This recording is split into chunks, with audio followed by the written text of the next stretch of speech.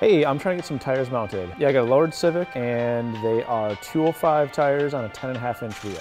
You don't have a lift that you can get lowered cars on to even take my stock wheels off? Hey, I just called somewhere else. $125 for that, just to get tires mounted on the wheels that I already have? I'm gonna try something else. If you're trying to get your tires mounted on wheels, it can honestly kind of suck, especially if you're an enthusiast with a lowered car, because some shops don't have the ability to get that lowered car up in the air and take those ugly stock wheels off. The other thing, if you're trying to stretch your tires on your wheels, well, some shops just won't do that because they don't deem it to be safe and they just don't allow it.